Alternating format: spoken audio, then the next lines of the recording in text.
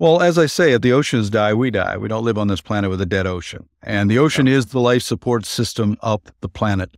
I guess the best way to illustrate that is if you look at the Earth as a spaceship, which is what it is, or on this incredible voyage around the Milky Way galaxy. And every spaceship has a life support system that provides the food we eat and the air we breathe and regulates climate and temperature. And that life support system is run by and maintained by a crew of engineers, all of those species that make things work. And we humans, we're not the engineers, we're passengers having a great time amusing ourselves. But what we are doing is we're killing off the engineers. And the more engineers we kill, that is everything from the bees, the trees, the worms, to the fishes, to the whales, the more that we kill, the more the life support system begins to break down. And if it collapses, then what we have is an ecological collapse, and we won't be able to survive that. So let's start. Hello, Captain Paul Watson. Thanks so much for accepting my invitation. Oh, my pleasure. How are you? And where are you? I'm in Paris right now and doing well. We had a successful summer of campaigns, and we're preparing for another campaign against super trawlers. So I just wanted to give you a brief introduction to give you some context and also a question to start. So there are many different ways of looking at the world, and each of us, has an angle. And what I'm trying to do with this podcast is to understand the different worldviews and to find out what are the most relevant and what truly matters for us to be able to make better decisions, about our future. So the classical question I start with is, how would you describe your own angle? What do you think is really important to better understand regarding what is going on with the world right now? Well, my approach is one of called biocentrism, and it's a philosophical view that, we're part of everything. We're not lord and dominant over everything else. Like for 10,000 years, human societies have been anthropocentric, except for indigenous cultures. What that means is that they believe that everything is about humanity. It's all created for us, and we're the only really important species. The biocentric point of view is that we're part of everything, and everything is interdependent. And therefore, if we're going to survive, we have to live within the laws of ecology. That is the law of diversity, that the strength of an ecosystem is dependent upon diversity within it. The law of interdependence, that all species within an ecosystem are interdependent with each other. And the law of finite resources, that there's a limit to growth because there's a limit to carrying capacity. And when one species steals the carrying capacity from other species, that causes diminishment in both diversity and interdependence, which leads towards ecological collapse. And I believe that's what's happening right now, is that we're living in the Anthropocene, which is also called the sixth major extinction. And that's because of the massive number of species of plants and animals that are going extinct. Okay, so very clear and very systemic view, I guess. We're part of this world, and something's going on with the world, and trying to understand, what I call it the playing field. We're part of the game and destroying our own playing field. How would you describe that? What are you fighting for, and why? Really fighting for the survival of the oceans, and therefore the survival of life. Since 1950, there's been a 40% diminishment of phytoplankton in the seas. And phytoplankton provides up to 70% of the oxygen in the air we breathe and sequesters enormous amounts of CO2.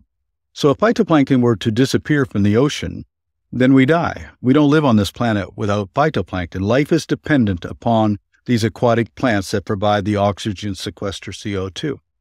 And it's really the foundation of everything in the ocean. The phytoplankton is eaten by the zooplankton, which is eaten by the fish, which is eaten by the whales. And one of the reasons for this diminishment is the diminishment of other species. For instance, whales are like the farmers of the ocean. They provide the nutrient base for phytoplankton, magnesium, nitrogen, iron, and that comes from the feces of the whales. One blue whale, for example, dumps about 3 tons of fecal material every day, heavily rich in those three nutrients. And when you reduce the whale population, you reduce the nutrient base for the phytoplankton. So nature's worked really well for thousands and thousands of years, recycling oxygen, recycling nutrients, and we've interfered with that by overfishing, by pollution, and by the killing off of whales and seals and other marine mammals. And that's really the root cause of the problem. So basically, you're fighting for survival of the living. Well, as I say, if the oceans die, we die. We don't live on this planet with a dead ocean. And the ocean is the life support system of the planet. I guess the best way to illustrate that is if you look at the Earth as a spaceship, which is what it is, or on this incredible voyage around the Milky Way galaxy. And every spaceship has a life support system that provides the food we eat and the air we breathe and regulates climate and temperature. And that life support system is run by and maintained by a crew of engineers, all of those species that make things work. And we humans, we're not the engineers, we're passengers having a great time amusing ourselves. But what we are doing is we're killing off the engineers. And the more engineers we kill, that is everything from the bees, the trees, the worms, to the fishes, to the whales, the more that we kill, the more the life support system begins to break down. And if it collapses, then what we have is an ecological collapse, and we won't be able to survive that. And who are you fighting against? I guess it's usually a tough question because there are different levels of answer, and we tend to usually focus on the symptoms. And in your case, there would be, for example, a boat, and the crew that comes with it that is chasing a whale, to be very practical. But what is the root cause, and who are the adversaries? Well, what we're fighting really is anthropocentrism, this dominant human worldview that we control everything, we can do anything we want with anything. But, any movement is like an ecosystem where the strength of an ecosystem is dependent upon diversity. A movement is dependent upon a diversity of approaches. And that could be education, litigation, legislation, direct intervention, direct action, actually. And we all do our part. What I've been focusing on is the protection of marine mammals and marine life, stopping whaling, stopping sealing, stopping overfishing. But there are so many other things that need to be addressed and are being addressed by passionate and courageous individuals around the world. And so that's really the strength of a movement, is that kind of diversity. People who are tackling climate change or diminishment of species or pollution, whatever people choose to be involved in. And really, I just encourage people to use their skills and ability to the best of their ability to try and make this a better world. And individuals can really make a difference. I mean, because of Diane Fossey, we still have mountain gorillas in Rwanda. Because of David Wingate, we still have storm petrels in Bermuda. And so individuals all over the world are actually making an incredible difference. And I can't think of anything more honorable than, because you've lived and dedicated your life to protecting an ecosystem or an endangered species and they survived, that's a lasting legacy. I think we'll get back to that question of who's the adversary, because it's a tough one, and that can be related to the strategies. But I want to talk about the choices you made a while ago regarding these tactics and these strategies. So Sea Sheperd is, which you found it, is associated to the pirate flag. I don't know what's the logo name. There is a name, but I can't remember it. But it's basically about direct actions, kind of without asking permission, hence the pirate. Why and how did you get there? Well, the flag actually comes from the French, the Jolly Rouge, the Jolly Roger. Okay. And every pirate had their own flag. And in the 90s, when people began calling us pirates for what we were doing, I said, okay, if you want to call us pirates, we'll be pirates, because pirates got things done. They just cut through the bureaucracy and the red tape, and they got things done. And if you look throughout history at pirates who got things done, let's take a look at John Paul Jones, the founder of the United States Navy, who was also the founder of the Russian Navy, by the way. And he was a pirate, as was Sir Francis Drake or Roger Surcouf or Sir Walter Raleigh or Jean Lafitte.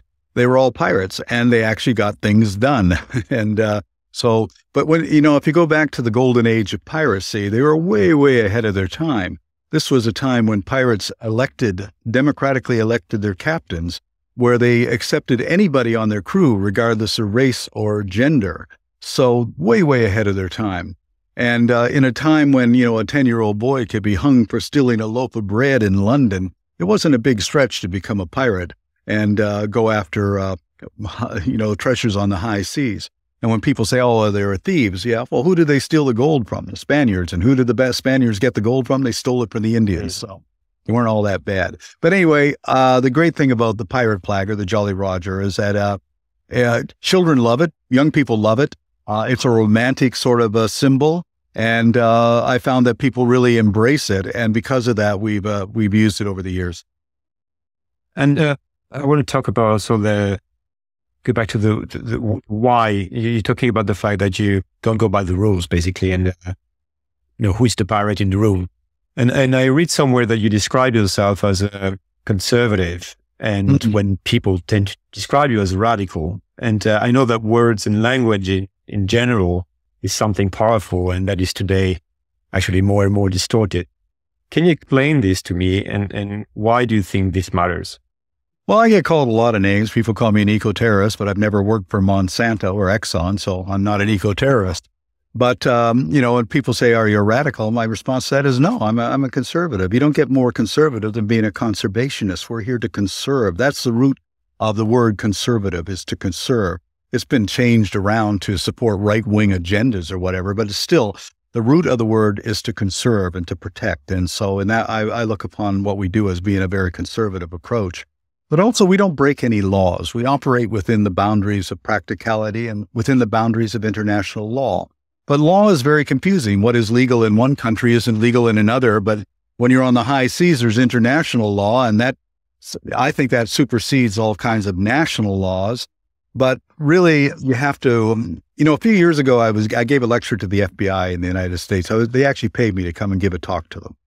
And one of the questions was, well, Sea Shepherd's walking a very fine line when it comes to the law. And my answer was, does it matter how fine the line is, as long as you don't actually cross the line? And we don't cross that line. We've never injured anybody. I set up the strategy of aggressive nonviolence in 1977. And what that means is to aggressively intervene without causing injury to anybody. Now, people say, well, you sink whaling ships. Well, that's a piece of material. You cannot commit an act of violence against a non-sentient object. And if you destroy a piece of equipment that is used illegally being used to take a life, then that is an act of non-violence. If somebody's about to shoot an elephant, and I knock the rifle out of their hand and destroy the rifle to save the elephant, that's an act of non-violence. So it really is how it's interpreted. But, when we live in a world where property has more value than life, then of course it's going to be looked at as being unacceptable. So if I hear you, kind of violence is being defined as not abiding by the law in some places. It could be, actually, let's stay a little bit on this, violence versus non-violence, because it's a big topic. And it's been debated and still is, what works, what can be done. And for some, like nothing changes without real physical opposition or even threat or fear. And for others, violence can be counterproductive. And you always have these two sides. So do you have a point of view on this? And what is the limit, if any? Well, a few years ago, back in 1985, I had two Tibetan monks came to my ship, and they had a little statue of a horse-headed dragon-like demon. Anyway, they said, can you put it up on your mast? It's good luck. And I didn't, I don't really believe that, but if a couple of Tibetan monks asked me to do that, oh, sure, why not? There's no harm being done. And I didn't think anything of it until 1989, when I had the occasion to have lunch with and talk with and meet with the Dalai Lama. And I showed him a picture of it. And then I found out he had sent it to us. And so I said, well, what does it mean? He says, it's called Hayagriva. And I said, well, what does that mean? And he says, it's a symbol for the compassionate aspect of the wrath of the Buddha. And I said, well, what does that mean? And he said, well, you never want to hurt anybody, but sometimes when they cannot see enlightenment, scare the hell out of them until they do. So that is the approach that we take. We're not going to hurt anybody. We've never hurt anybody, but we're going to aggressively deliver a message that what they're doing is unacceptable. But the bottom line for us is the saving of lives from an illegal activity. The people we oppose are criminals. I mean, they're the real pirates when you really think about it. So, but unfortunately, these criminals have the backing of governments and corporations because, let's face it, a lot of governments are pretty corrupt. And so that's what we're battling up against. For instance, I'm the only person in the history of Interpol to be put on the Interpol Red Notice. The Interpol Red Notice is for serial killers, war criminals, and major drug traffickers. I'm the only person on there for the charge of trespassing on a whaling ship. Didn't hurt anybody, didn't damage any property, didn't steal anything. But that shows you the political power of Japan, that they could get me on that Red Notice. My case is actually cited as an example of a European Commission's report on the abuse of Interpol for political reasons. But, so I haven't done anything wrong in that respect. I opposed an illegal activity in the Southern Ocean, and we won. We drove the Japanese whaling fleet out of the Southern Ocean. We cost them hundreds of millions of dollars, and we saved 6,500 whales in the process. And that made them quite angry. So they're using their political influence as a weapon against me. But, that was in 2012, and I'm still free and still around. Yeah, you're not supposed to be out of the U.S., correct? Well, what happened is that Secretary of State John Kerry took a look at this and said, this is ridiculous. And so he allowed me to return to the United States. And I can come to France because the government of France has no problem with me. I can go to Ireland. But other places are unpredictable. I know Canada, my home country, Justin Trudeau's bet as his father. He personally said that, he would send me to Japan if I enter Canada. So I haven't been able to enter my own country for 10 years now because of that. But they have their own reason to be against me because of our opposition to salmon farming and the killing of seals and the killing of wolves, which are campaigns that I've led. So I've angered the Canadian government. So because of that anger, we're willing to do Japan's bidding. Now that's interesting also because you say, even with the Japanese, if you take the Japanese example, the things where you were doing were against people who were not respecting the law, and yet the Japanese government is pissed off. So how do you explain that? That's still very interesting to see how, the structures of this world work, because it's always blurry. Well, in 2014, Japanese whaling was brought before the International Court of Justice at The Hague, and the ruling of the International Court was that it was illegal.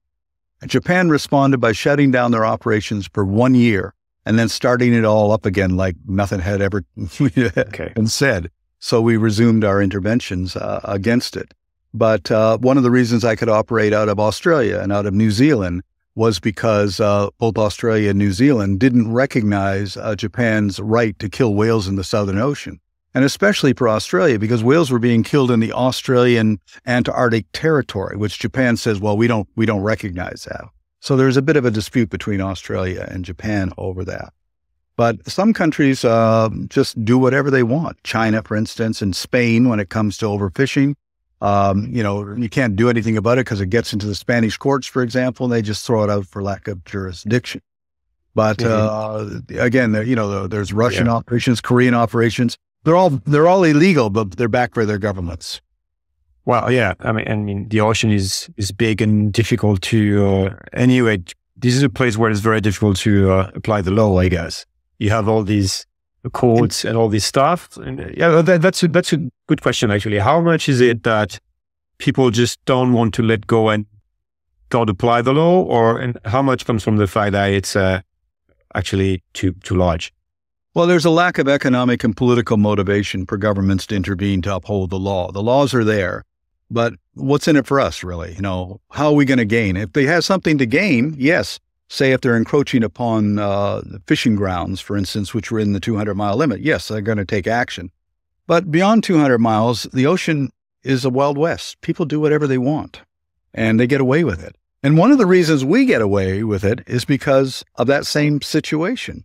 If they can't arrest them, then how are they going to arrest us? So it's a catch-22 for them also. But again, the pirates get things done, and we go out and intervene where others don't. Toothfish poaching, which is marketed as Chilean sea bass, is not from Chile. It's not a bass, but it's an endangered species. But it's being taken by Australian and Spanish operations, and nobody did anything about it up until 2015. We would report the operations from the Southern Ocean. We would report them to Australia and New Zealand, and they say, thank you very much, and did absolutely nothing. And they knew it was illegal. These ships were on the Interpol purple list, meaning that they were wanted for illegal fishing. So in 2015, I sent 2 ships after them. And one of them found the notorious fishing vessel, the Thunder, the worst pirate of them all, and began a chase which lasted 110 days, the longest pursuit of a poacher in maritime history. The second vessel that I sent, its job was to confiscate the line that was the gill net that was dropped by the Thunder. It took us 200 hours to pull that net from the bottom. It was 76 kilometers long and weighed 70 tons. That's how big a net this industrialized fishing net was. We confiscated that net. We turned it over to Interpol and per evidence, and then we destroyed it. Then we recycled it into shoes. We worked with Adidas to recycle it into shoes. But the Thunder itself was pursued for 110 days, and then the captain sank his own ship. He sank his ship to destroy the evidence, and we boarded that sinking ship, and we got the evidence, and the captain went to prison for 3 years, and the 2 officers went to prison for 2 years. But they didn't go to prison for overfishing. They went to prison for sinking their ship in the waters of Sao Tome and Principe. And so that was the reason for that. But we got them, and the ship was never paid any insurance on it. The company, a Spanish company, was fined 17 million euros, but they never paid because the Spanish courts just said we don't have any jurisdiction and threw it out. Yeah, well, this is where it gets complicated. What are again, some of your biggest victories and why did it work? And on the contrary, when did you fail and why? What are the lessons there? Our biggest victory, of course, was driving the Japanese whaling fleet out of the Southern Ocean, a whale sanctuary. It's called a whale sanctuary, and they were fishing there illegally. We drove them out. They're not doing that, and they haven't done it now for a number of years. Our second big victory was undermining the market for Canadian seal products. And I've sent numerous expeditions there. Finally, in 2008, Europe banned all Canadian seal products. Other countries like China and that did banning. So there is no commercial market for seal products. They're still killing seals because they're subsidized by the Canadian government to the tune of $20 million a year. But although they set the quota at 400,000, the kill is only 10% of that because there simply is no market. So that was a major victory. We also helped to end drift net fishing in the Pacific and in the Atlantic by interventions and highly publicizing these 100-mile long drift nets. We confiscated them, we destroyed them. We got it into the international media to do that. And also we shut down Icelandic whaling. In 1986, I sank half the Icelandic whaling fleet, shut them down for a number of years. When they tried to do it again, we intervened in 2007, shut them down. We intervened in 2019, we shut them down. This summer, within hours of our arrival in Icelandic waters, the Icelandic government put a temporary ban on whaling until August 31st. And Kristen Lofson, who owns a whaling fleet, is trying to resurrect that. He's demanding a 4-year permit. And if he gets it, we'll be back there in June of 2024 to once again intercept his vessels. They're killing endangered whales in violation of International Whaling Commission regulation that bans commercial whaling. All commercial whaling is illegal in the world today. But we've made here's the difference. When I said, since I started in 1974, I would say 90% of the whaling has been shut down. We're not seeing any whaling anymore from Australia or Chile or Peru.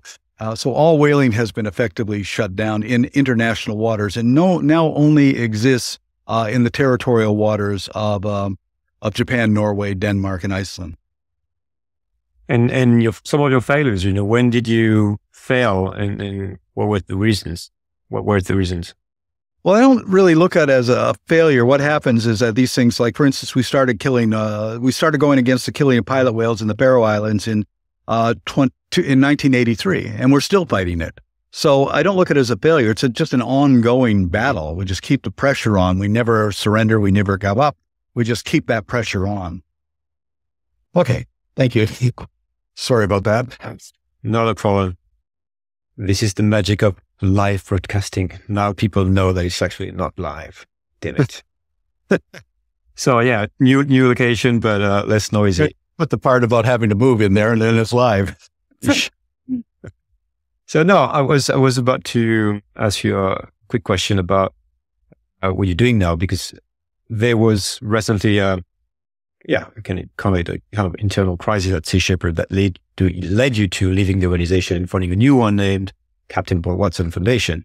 And to be honest, I didn't read much about it, and I'm not an insider, but from what I understand, it's at least in part related to arguments regarding the strategy. And I don't want to go into the details, but what are the learnings there for you, and what are the insights that can be useful for those listening and the activists? Well, it was a hostile takeover, and I think the motivation is that as long as we were small, we were able to do what we were doing. And then we had the Whale Wars TV show, which brought in a lot of support and a lot of money. And therefore, a lot of people involved with Sea Sheperd suddenly found themselves with high-paying jobs, and they were paying themselves a lot of money. And I became what they call the Watson problem. And the reason for the Watson problem was that I insisted that we continued to do what we do in the way that we were doing it. And this all started in 2019 when I did the campaign to Iceland, and that caused a lot of problems. They saying, well, we don't want to be perceived that way anymore. You're too controversial. You're too confrontational. And we want to take a different path. We want to go mainstream. And and I said, no, I can't support that. That's not what we're all about. This movement is about aggressive nonviolence. That's what we do. And basically, I was maneuvered off of the board of directors in the United States, and then forced to leave. In fact, I was told that I either had to accept this new direction or because I was employed. They said, "You're an employee. You do what you're told." And I said, "No, I'm not here because it's a job. I'm here because this is something I've done for 45 years and intend to continue to do it." But I was still with Sea Sheperd Global, so I wasn't too concerned. But in the U.S., what they did was they covertly registered all the trademarks in 75 countries at the cost of about $500,000. And then they went to the global people and said, well, we own you, and we're demanding that you dismiss Paul Watson from the board. And they did, without even a discussion, without a vote. The only person who disagreed with that was Lamia Salami, who's the president of Sea Sheperd France. And because she continued to question this, they dismissed her from the board without a vote or discussion. So it's been a very, that was the reason for it. But as soon as I was out of Sea Sheperd, I said, okay, well, we're going to continue to do what we've been doing. So I set up the Captain Paul Watson Foundation. The reason I call it that was because they're going to have a hard time taking that name away from me.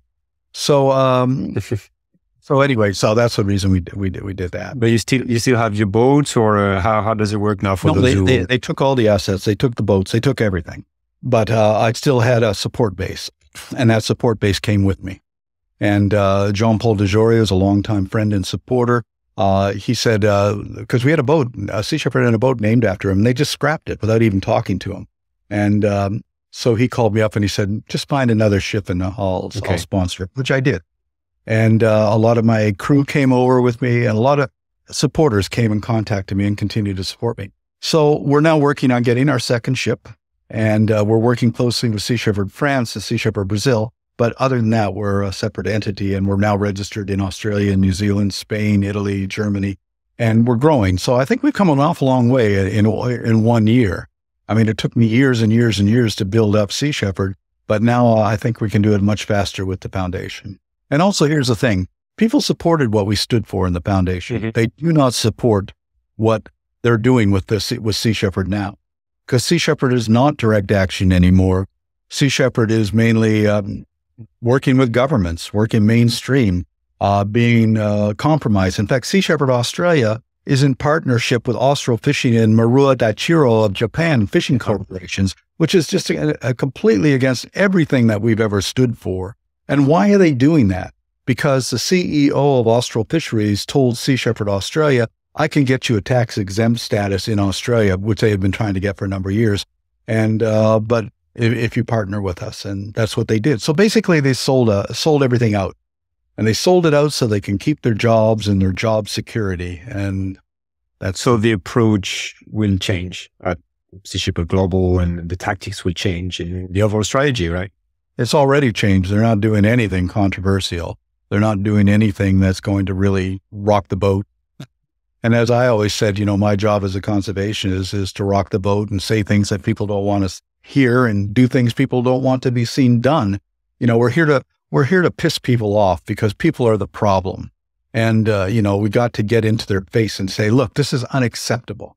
We're just not going to accept this behavior anymore. Overfishing, pollution, all of these things that are leading to the decline of so many species worldwide. We're not going to accept it. We're going to resist.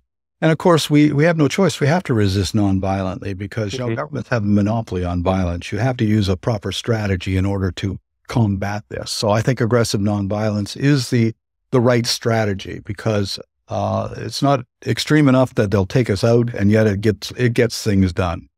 It's annoying, kind of, to annoy them. Well, it's not just annoying; it's actually effective. When you shut down whaling operations, when you shut sealing operations, it is effective. What do you think of protests as tactics? And I want to spend a little bit to dwell a bit on this, because it's for some people it's acceptable to work with the system, with governments or with the private sectors, and you say no, it just doesn't work because you get compromised at some point. And so, can you elaborate a little bit on this if you have examples, and also the tactic of protests? I'm not saying no, it doesn't work. I'm just saying that the strength of an ecosystem is diversity. The strength of a movement is diversity. So if that approach is litigation, education, legislation, direct action, it all points towards the same end. So I support people who do all of those things. And, but also there's a need for more aggressive approaches. For instance, Extinction Rebellion is considered to be too aggressive, but I think they're right there. I mean, they're expressing what needs to be expressed. And if people disagree with it, that's too bad, really. I mean, I don't really support a lot of the approaches, especially legislation and litigation, but I can see their effectiveness over time. And if that's where people are inclined to go, then by all means, go that way. I support all those approaches.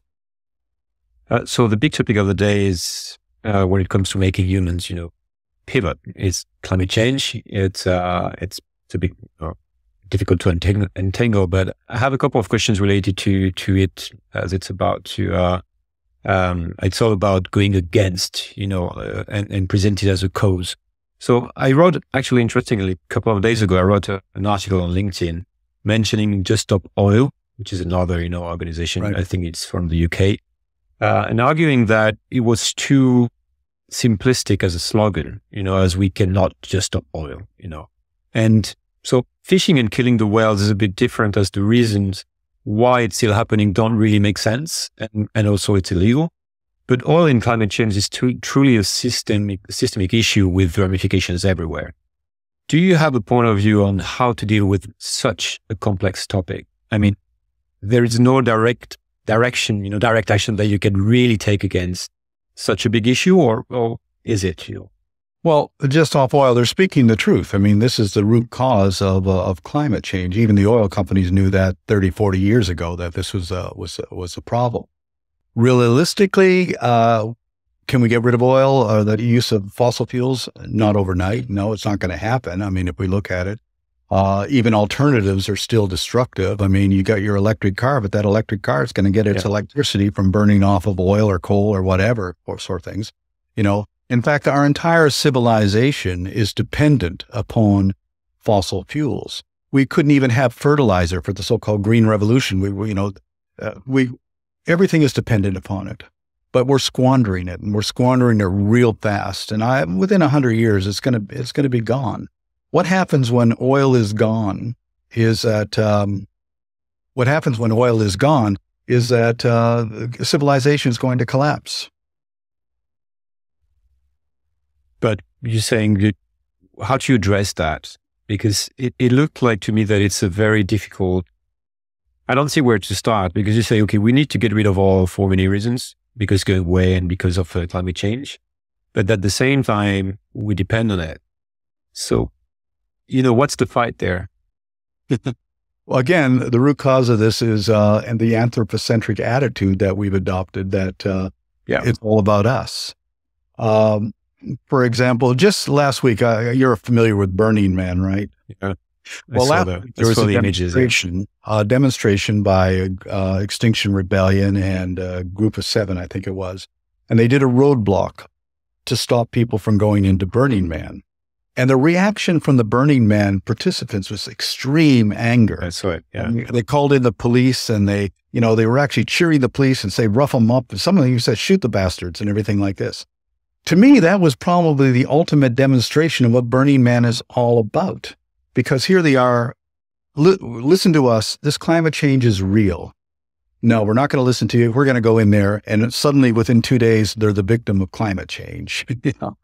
And so they were actually given a warning, and that warning came true. And so I thought it was a very legitimate protest to focus the attention of those particular people, because the people who attend Burning Man acknowledge that climate change is a problem. But it really illustrates the problem that we have everywhere. It always happens somewhere else. The fires in Lahaina, I don't live there. The hurricanes in Florida, I don't live there. The fires in Spain or Greece, I don't live there. So why should I even be concerned until suddenly it hits my community, as that community in Burning Man sort of experience?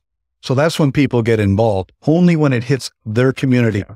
It's only when, they're diagnosed with cancer that they suddenly realize, hey, maybe smoking's not that good, that kind of thing. And it's really what I call adaptation to diminishment. And adaptation to diminishment served us well 30,000 years ago when we had to adapt to changing situations. But now what it means is we just accept the diminishment and we move on. We remove a species, a fish species that becomes commercially extinct. We don't even think about it anymore. Orange roughy was a commercial fish in the 1990s. You don't see it anymore because we fished it out. Northern cod, fished out. Bluefin tuna, fishing out. And then we adapt to species that nobody would have even thought of eating back in 1960s, 1970s, turbot or pollock or things like this. Pollock has no taste, but if you put an imitation chemical flavor on it and put some red stripes on it, you can sell it as baked crab. So this is a constant adaptation to diminishment. And it's all based on the other thing, which I call the economics of extinction. There's money to be made by driving species extinct, because as the fish populations are diminished, the price goes up. So scarcity turns into demand, which in turns into higher profits. So a lot of fishing companies are actually making money out of driving species of fish to extinction. And it's all based on the fact that humans are very self-centered, very greedy, very selfish as a species, not just as individuals, but as a species. And this is having its impact. So here's the thing when it comes to fossil fuels. We either solve the problem or we die. And the government's approach to this is you either adapt to diminishment or we're going to put you in prison, because we're not going to allow people to protest against the destruction that we're causing. So it's a catch-22 already in places. For instance, Germany, they've been arresting people before they leave the house, before they can go into to demonstrations. And having lived through the 60s, the 70s, the 80s, I've seen a steady diminishment of not just the ecosystems that we live in, but also a steady diminishment of human rights and an increase in more, stricter laws to stop people from actually not only protesting against these things, but even speaking out against it. Yeah. Well, it's also very much happening in France, recently. I don't know if you follow this up, but I guess you were informed. Just to have a question related to psychology, I'm curious about your own tipping point. What made you change? How come you ended up doing this? Was there something special, some information, something that happened to you, Well, I've never actually changed. I started doing what I was doing when I was 10 years old. I spent the summer when I was 10 years old swimming with a family of beavers in Eastern Canada where I was raised. And the next summer when I went back, I couldn't find the beavers that I've been spending all that time with, and found out that trappers had taken them out during the winter and killed them all. And it made me quite angry. So that winter, I began to walk trap lines and free animals and destroy the traps. And I've been pretty much doing the same thing ever since for the last 60 years. Okay, so it was the beaver. Your little tipping point, kind of your emotional shock. But I was raised in a fishing village on the east coast of Canada, very, very intimately close to marine creatures. I ran off to sea when I was young, joined the Norwegian, Swedish, and Canadian Coast Guard. So I had the nautical experience, and I put that to work doing marine conservation work. Are there tipping points in a fight, and are they clear? When you start the fight, because I guess when you start the Japanese government with just a few boats, do you foresee that you can win if you reach a certain objective, or if you attack so many boats? How having that idea of tipping points can be strategic to entering into an action? Well, I think the thing is persistence. You just have to keep doing it no matter what. It took us 30 years to end the commercial seal hunting in Canada. It's going to take us 40 years to stop the killing of pilot whales in the Faroe Islands. So you have to be prepared to outlast the opposition in that respect. None of these things are won overnight. So that I think is the secret to it. Just stubbornly be persistent and just keep at it. Okay, even if you don't know, how long that will last, and yeah. Well, it could last a lifetime. It could last into the next generation. You have to inspire. Yeah, or you could lose. Yeah, on, And well, actually, I would like to stay on the psychology aspect of things. I read that a question that you asked in interviews for Sea Sheperd is, are you ready to die saving a whale? Mm. Did you reflect on why yourself are ready to die for your cause, and maybe, how it sets you apart from most people? Well, in an anthropocentric culture, it's perfectly normal to ask young people to risk their life and to die for flags and oil wells, real estates, and religion. I think it's a far more noble thing to risk your life to protect an endangered species or a threatened or endangered habitat. So I don't see anything wrong with that at all. And I have so many of my crew who are quite willing to do that. In fact, I won't even accept anybody on my crew unless they're willing to say, yes, I'm willing to do that, because I need that kind of devotion, that kind of commitment in order to make a difference, to not back down under pressure or threat. We just had 2 women occupy 2 Icelandic whaling ships in the last couple of days, and they kept them from going for 2 days, and they confiscated all their water, which forced them to come down. But again, that's a commitment. They were up there for 48 hours, one of them without any water, and they achieved their goal of shutting those whaling boats down for at least 48 hours. And this is the kind of commitment that we look for in our crews. It's all about money, because when I listen to you, because when you say they, I think about what are the interests of people doing this? Is it just about money, or are there other things in there? Well, the people killing the whales? Yeah, I mean, people destroying the ocean, and people overfishing and destroying the whales, and it all comes down to making profit, selling more things, or are there other things in that come into play? Harshly. In the case of Christian Lofsson in Iceland, he's the wealthiest man in Iceland. He's sort of a modern day Captain Ahab. He loves killing whales. He's obsessed with killing whales. And that to him that's his personal motivation. He doesn't need to do it. It's a hobby. He loses $2 to $3 million every year trying to do this. But this is what he wants to do because he hates environmentalists and he hates whales. I mean, it's as simple as that. Okay. I don't know why he hates whales, but he certainly does. And when it comes down to it, I was interviewing a fisherman in Alaska one time, and I said, look, for no other reason, protect the fish so that your children will be have a fishery to be involved in. And his answer to me was astounding. He said, in 5 years, my mortgage is paid, and after that, I couldn't give a damn. So why does somebody like that have children? Well, it's because it's what you do. We don't give much thought to it. It's just what you do. So we don't really give much thought to the future of our own children in many ways. And because it's sort of what you do. Again, it's that anthropocentric mindset. This is what we do. We created our own God to worship. We created, and that God has made us unique and special and everything else, and we're better than everything else. And that's our attitude on that. So it's a human arrogance, really. I call it Homo arrogantus. It's what we've become. And so I think that's really the motivation behind it. We're going to do anything we want. Nobody's going to tell us we can't do it. And how do we change that? Can you change? Well, the only way to change it is to change the philosophical mindset from anthropocentrism to biocentrism. The examples are there from indigenous cultures all around the world that actually live a biocentric lifestyle and understand the true values of biocentrism. But anthropocentrism it's a very difficult, to me, it's a collective mass psychosis. And that I got a call from a Fox News reporter named Brett Hugh, and he said, did you say in a talk that worms and bees and trees and whales are more important than people? And I said, yes, I said that. He said, how could you say something so outrageous? And I said, because they're more important than people. And I can tell you why. Because they can live here without us, but we cannot live here without them. We don't live in a world without trees. We don't live in a world without bees. And we don't live in a world without fish or whales. It's as simple as that. They don't need us, but we need them. And ecologically, that makes us much more that makes them much more important than we are. You've been doing this for over 40 years now? No, 60 years. Yeah, 60 years since you told the story of it when you were 10. With the experience that you have, would you have done something differently? And can it be an insight for you today or not?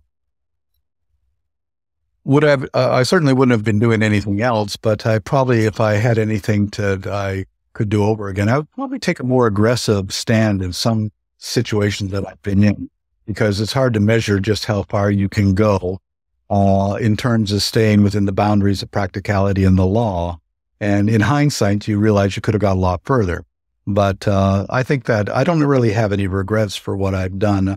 Not only the individual campaigns, which have saved the lives of literally thousands and thousands of sentient creatures, but also because it's been an inspiration to so many people around the world to understand that as an individual, they can make a difference, that they can change the world.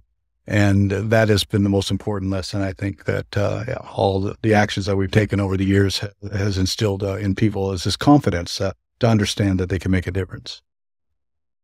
I want to go back to the diagnostic a little bit because we didn't spend much time on this, but what is the state of the ocean right now? And did you see improvements regarding fisheries, whale and other mammal protections? And what are the other issues that we're facing? Because the ocean is a complex system. Yeah. The state of the ocean is dying. And not only overfishing, but we're using advanced technologies to even be more effective in extracting fish from the ocean. When you spend $100 million to $200 million on one ship, a super trawler, that's going to take a lot of fish to pay the bank loans off. So it's a vicious circle. Invest heavily in the technology, satellites, fish finders, big ships, 100-mile long drift nets, giant purse seine nets, gill nets. Invest in this, but you need money to invest it. And therefore you have to borrow heavily to get that money, to get that technology, which means you have to catch even more fish in order to pay off those debts. So you have super trawlers out there that are taking more fish in one haul than entire fishing operations in many countries. In just one day, they can take more than, say, many countries in the world. And they're doing this despite the fact that governments know that the fish populations are declining. And because I recently was in Ireland, the Irish fishing fleets, they're allowed to go out 1 month a year. That's it. Meanwhile, the super trawlers operating 20 miles off their coast, taking everything they want. And because the EU has decided that they can do that. The world is full of fishing operations, legal and illegal. And I'd say about 40% of them are illegal. And so we can't even trace the fish in the markets, in the restaurants. Where did it come from? There's no way to trace it because it's transshipped at sea, for example. A good percentage of the fish that's sold in restaurants and markets was caught illegally. And also, it certainly was caught unsustainably. There's no such thing as a sustainable fishery anymore. For instance, toothfish was a good example, marketed as Chilean sea bass.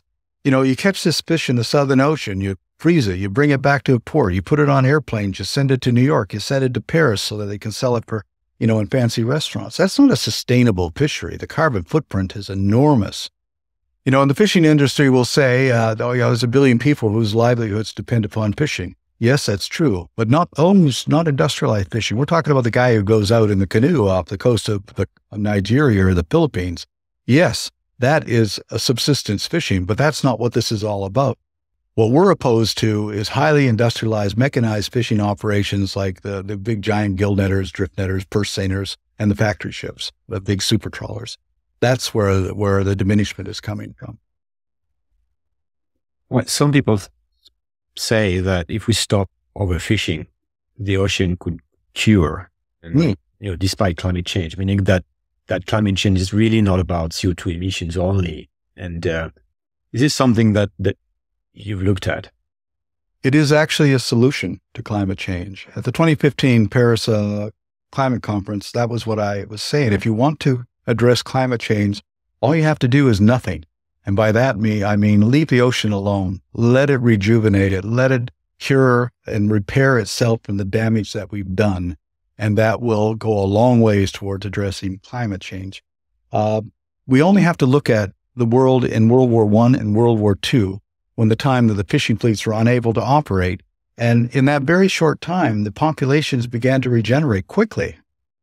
So what I was proposing in 2015 was a moratorium on industrialized heavy mechanized gear fishing for 75 years to allow the oceans to completely repair themselves from the damage that we've done. And it can happen. That could be.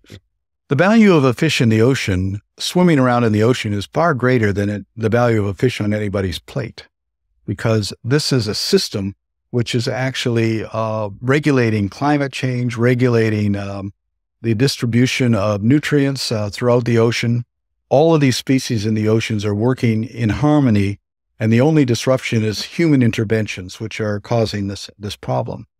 Over the last couple of hundred years, we have lost so many species, and we've even forgotten they were even there. There used to be walrus in the coast of Maine. There used to be belugas, whales in Long Island Sound.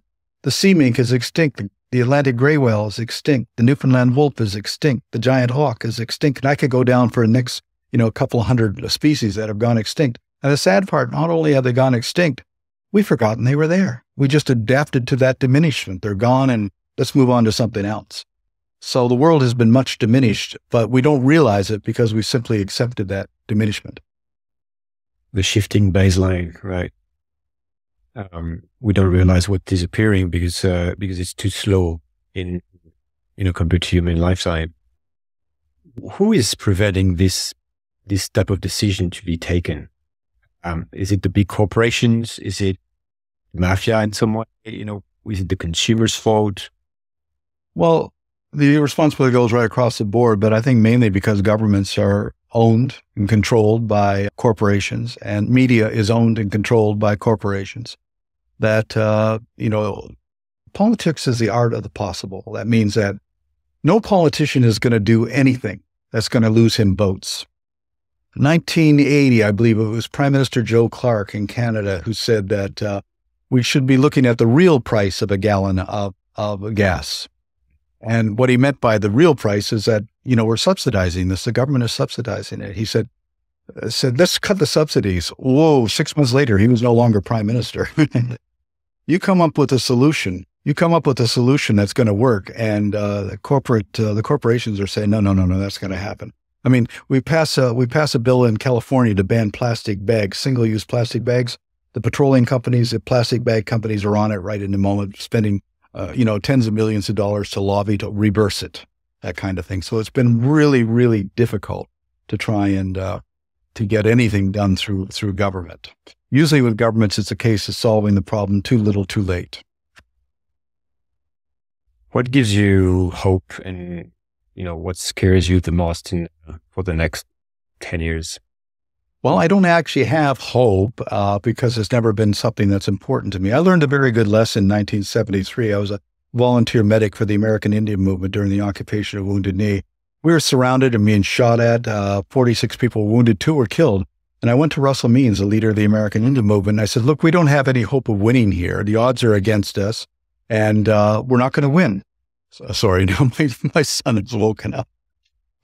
But we're not going to win here, so what are we doing here? And he looked at me and he said, we're not here because we're concerned about winning or losing.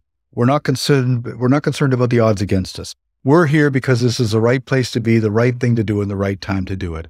Don't worry about the future. All your power lies in the present. That's where you can do anything. And the present defines the future. So I just concentrate on what I can do now, today, in the present. And hopefully that will define what the future will be. What are we missing here? Like, what do you want to talk about that is important to you, and that's not going through enough? I think that in addition to looking at the world from a biocentric point of view, it's also good to understand just what this planet is. And I just recently wrote a children's book about it called We Are the Ocean. We call this planet Earth, but it's really the planet ocean. And what that means is that it's water. It's water in continuous circulation. Sometimes it's in the sea, and sometimes in ice, sometimes underground, and sometimes in the atmosphere, and sometimes it's in the cells of every plant and animal on the planet. Water continuously moving through those mediums. The water in your body right now was once probably in a bird or in an insect or in a plant, or once underground or in ice. That water, it's that continuous movement of water that is the ocean. We are the ocean. So everything is connected by that one element of water. Everything is connected there. And therefore, I think we should have a responsibility to understand that what we do in the atmosphere impacts what's in the sea. What we do in the sea impacts what's on land and impacts what's in our bodies and everything. It's all connected. And we need to look at it as a unified sort of, in a unified sort of way, that this is a whole that we're part of and not independent of. Do you have a message that could be useful or practical for those listening to us? In what particular message? In what I'm trying to do more and more now is it's a lot of concepts, it's a lot of ideas, but I feel that all people that are listening to it feel like, okay, what can I do? I think that what people can do is simply to find out what you're passionate about, and then use your abilities, your skills to act on that passion. And through the virtues of courage and imagination and passion, we can change the world. We've seen it so many times. We can make the impossible become possible. In 1972, the very idea that Nelson Mandela would become president of South Africa was unthinkable and impossible. And yet the impossible became possible. So that's what I always strive for, is to look for the impossible solutions to impossible problems. Last question. Do you have 2 books or 2 pieces of art or experiences that one should spend time with or do, in their life, according to you? 2 books, or what do you mean? I mean, usually it's 2 books to read, but I guess, to experiences to live, if you have that you should live in your life, expanding the question. On books you make? Yeah. I think one of the most powerful books I ever read was Sea of Slaughter by Farley Mowat, which documents 500 years of what we've done in the Northern Atlantic Ocean and that. But again, there's a lot of people who write on a lot of subjects and everything like that. But I've written books on climate change. I've written books on history. I've written children's books, and of course I've drawn along on a lot of experiences from a lot of people in doing that. But so overall, I think the best thing to do is to look at the world in a different way, which is the biocentric point of view. Okay. Well, thanks so much for your time and for your insights, Captain Watson. Thank you. Thank you for putting up with the noise. I got a dog, I got a baby, I got all kinds of things here. It's okay. You're not at home, right? So I am at home. You are at home in Paris? Yes. Okay. You have your place. I thought you were traveling in a hotel or something. Yeah. Anyway, it's good. I think people will appreciate it, and have a good time there. All right. Thank you. Thanks. Thank you so much.